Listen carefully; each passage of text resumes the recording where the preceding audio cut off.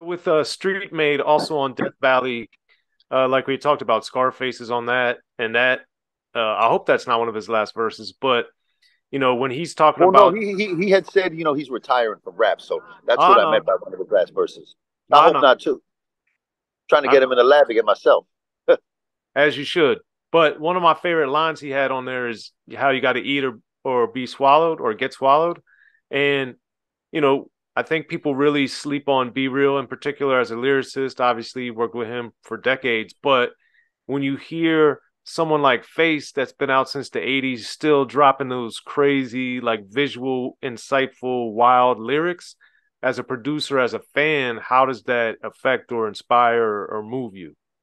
Look, man, it's great. It's weird. I used to trip, man, because when I was 18, 30 was old as fuck, right? We never thought we was going to be doing this. Then you get over here and you realize I'm more creative than I was when I was 18. I'm smarter than I was when I was 18. I'm more comfortable in my skin than I was 18. And it's like in pop culture, they're always looking for the next young thing. It doesn't mean it's the next better thing. And when I'm inspired, like there's not anybody in music that really inspires me, man. Like I'm inspired by like Alejandro Jodorowsky or like Pablo Picasso. When I look at a Picasso, he's in his prime in his 70s, like prime time. And there's a photo where he's in his loft, probably has like 20 paintings he's working on at the same time in his 70s. He's in Italy or in Spain, and I'm like, I think we hit our creative peaks in our 50s. You know what I mean? And I'm like, yo, I can go to direct to people now. Like, dope shit don't get old. Clothes get old. Pop culture can get dated, but artistic shit doesn't get old. You know what I mean? And dope shit and good writing and good lyrics never get old. Fucking, that's why there's classic books that were written 100 years ago that are still the classics that are must reads. And this is what a Scarface is, and this is what an Ice Cube is. And these brothers are still fucking. They still hone their craft. They're still working on it. They're still always exercising that muscle, man. So I think the written word. When you're dope at the written word, it's always going to be dope. You know what I mean? Classic writing is always going to stand the test of time. For sure. And Method Man has another one of my favorite verses on there with Metropolis. Um, you got Ghostface on the album as well with Sicilian Gold. So how and why do you think you and the Wu developed such a big relationship back in the day? I think we came out. I want to say 2 years before Wu-Tang. We came out in '91. They came out in '93. But I think that time it was us, Wu-Tang, Death Row, Biggie and them, and everybody was just fucking coming with it. And I think, we just built a camaraderie. We was like battling it out, but we had a mutual respect, man. I had a big love for RZA when he was doing. He had a big love and respect for what I was doing, and like-minded motherfuckers just connected. So we've been going back and forth since '93. You know what I mean? Since I first hooked up with RZA at his house in Staten Island when I was down there kicking it with him, and we've been kicking it since then, man. And at this point in my life, I've worked with every Wu member. I've done so many songs with them, man. And real shit, real classic shit. And that's what I'm saying. Look at them touring stadiums right now. Greatness stands the test of time. You know, um, it's legendary shit, classic shit. It isn't motherfuckers putting their album out before it comes out. They saying, yo, it's a classic. It ain't up to you to say it's a classic. In 10 years, we'll know if it's a classic. And the people will let you know. It ain't up to people to say that it's a classic. So we'll see who's going to be around and if your music stands the test of time. Or if you was just a flash in the pan with a motherfucking ego. You know what I mean? Yeah, for sure.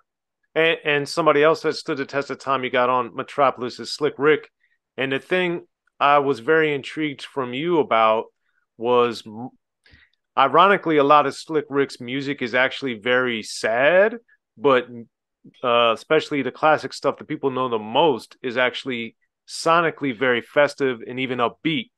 Whereas Metropolis is very slow and eerie, and it's for the most people, it's a very atypical beat that Slick Rick would be known to rap over.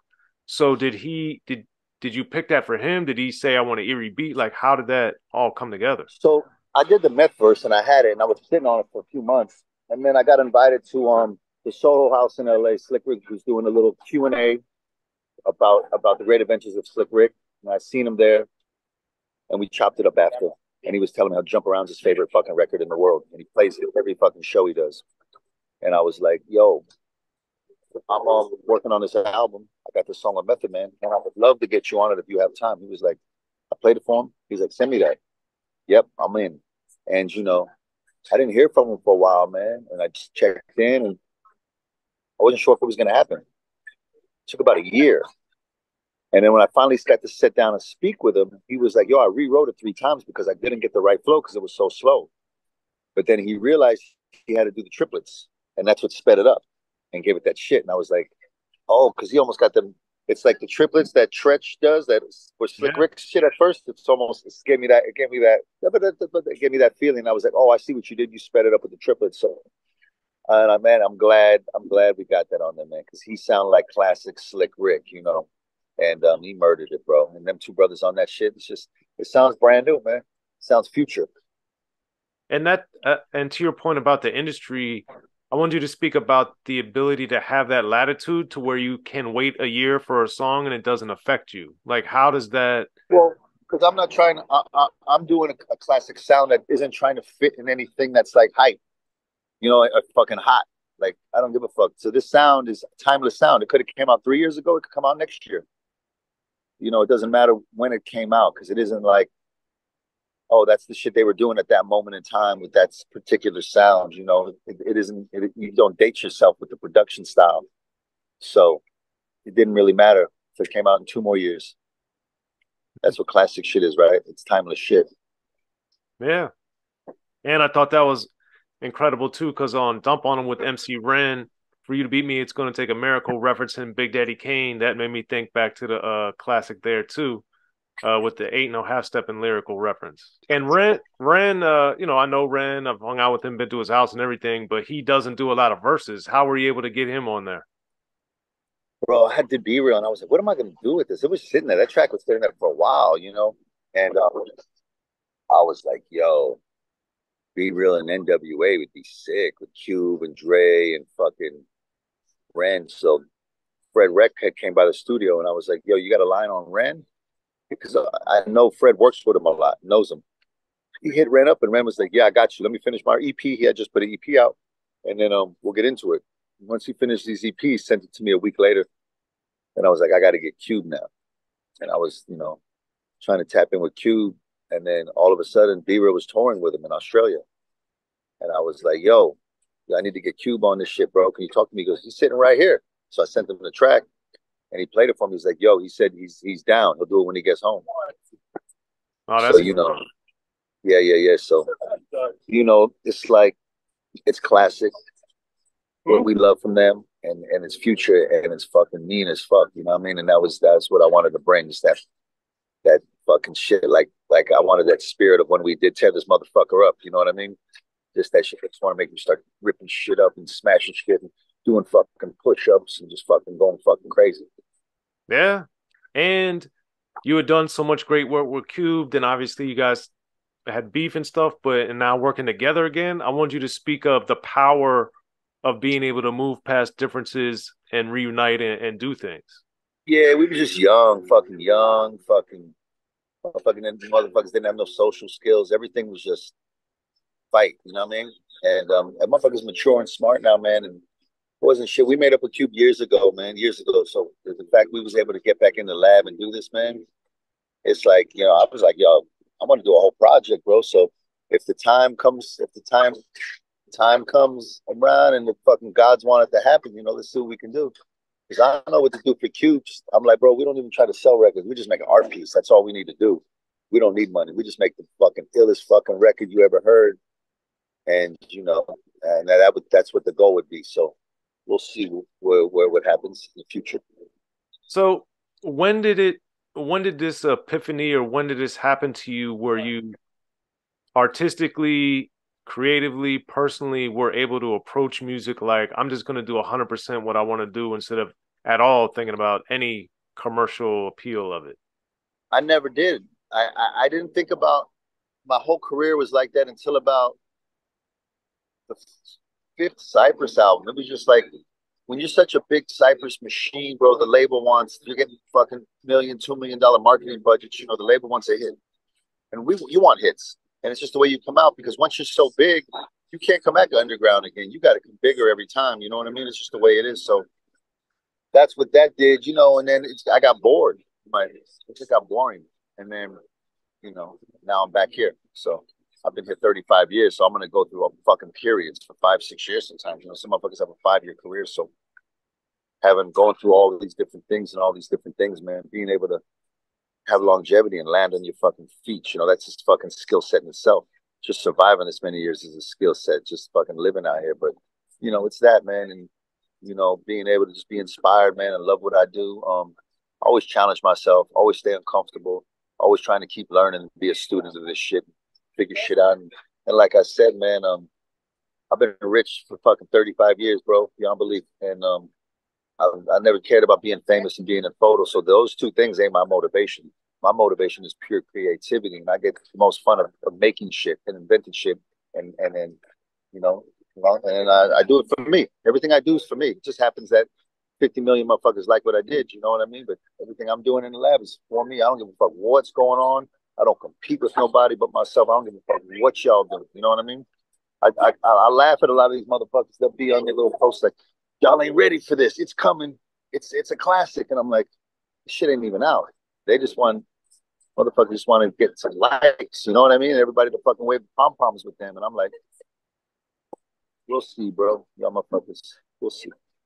So Yeah, well, also with your longevity on the outro of the album, excuse me, on the outro of the album too, you have that segment where it's like it's hard to push out the real, which I thought was amazing and also reflects perfectly into everything we're talking about. But when those type of things are being said, how do you know to pull those to put them on a project? what do you mean? Just I think that was Spanto that said that. Yeah. Yeah, that's Yes, my boy. I don't know, man. Everything just comes to everything's just instinctual and taste and where your mind is in the moments, you know what I mean? That's my boy Spanto, R.I.P. just passed away. And right. I featured him on the album a few times. I got a lot of friends doing but the city came out for Spanto, and got a lot of artists homeboys that are doing murals around town and around the world. And I don't do murals, but I paint with sound, you know what I mean? So I'm gonna incorporate him in all my works moving forward. He came in the studio and recorded a lot of things for me over the years, drops and talking on songs, and I used bits of it, but I didn't use a lot of it. So I got enough stuff, years of music with him talking. So I'm gonna start incorporating him, and that was just some classic shit he said that I thought fits, because I wanted to incorporate my crew in the interlude. So you have a cartoon on an interlude. I got a Stevan, I got fucking Spanto and them talking on the outro. And when he said those were some classic lines, you know what I mean? Yeah. And the album ends with nothing is ever really finished, but it feels complete. So, That's a David Lynch quote. yeah, so how do you deal with that as a creative person, as a businessman? It's an art, man. Somebody told me long ago when I first started making music, and I was in the studio with Joe the Butcher, and he was like, "Muggsy," he goes, There's an art to knowing when it's done, because you could work on the song forever, And some people don't know when to stop. Think about it, and some people, even in business, they drive past the money. So there's an art when knowing when to stop. So I know when it feels right to me. It's just a feeling, you know. So I'm not technical, man, with music at all, bro. I'm all feelings. I just go. I've always gone by what feels right to me, and everybody goes that way. I want to go that way. I've always been like that, man. I always take the left-handed path.